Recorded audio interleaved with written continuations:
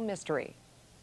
Evel Knievel knows crashes, but one daredevil has broken every record that Evel ever held. His son Robbie has also broken as many bones. Extra goes for a ride to see how Robbie cheated death. Being slammed to the ground like a rag doll. Flipping headfirst over handlebars. Smashing into ramps and breaking dozens of bones. Who'd want to do this for a living? The son of Evel Knievel, of course. And from the looks of it, dear old dad has taught him a thing or two. You gotta have the guts to pull the trigger when you head for that takeoff ramp. Captain Robbie Knievel, as he likes to be called, has made over 250 jumps and is the distance world record holder, clearing 223 feet.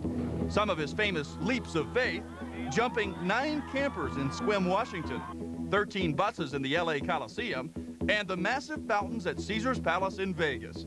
That was the very same jump that nearly killed his father 22 years earlier. I'm not crazy in my mind. This is very natural to me. Caution just isn't a Knievel vocabulary word, as we saw recently.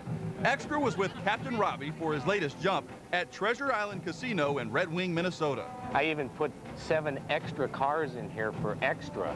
Maybe 7 too many. This 200-foot jump over 25 cars ends in a reckless, wild slide.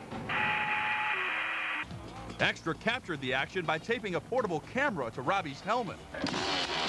The problem? Rain, making conditions hazardous.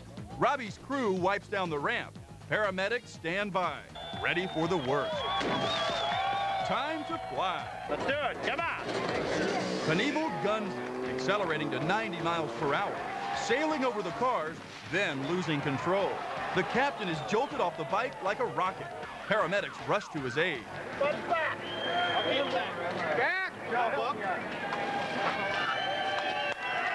Robbie's up and walking. Okay? Here's that death-defying jump from the helmet cam. All air, then nothing. All you see is Robbie's arm dragging along the cement. 35 years old, man, that's getting tough. Back in his trailer and a little shaken, Robbie showed us his road rash and the shredded remains of his leather jumpsuit.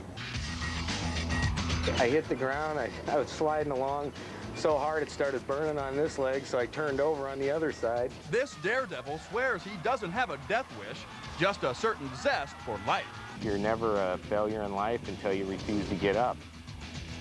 Or until you can't get up. Yeah, really. There may not be a third generation of Knievel crazies. No, because Robbie refuses to let his daughter Kristen even buy a bike. Probably a good idea.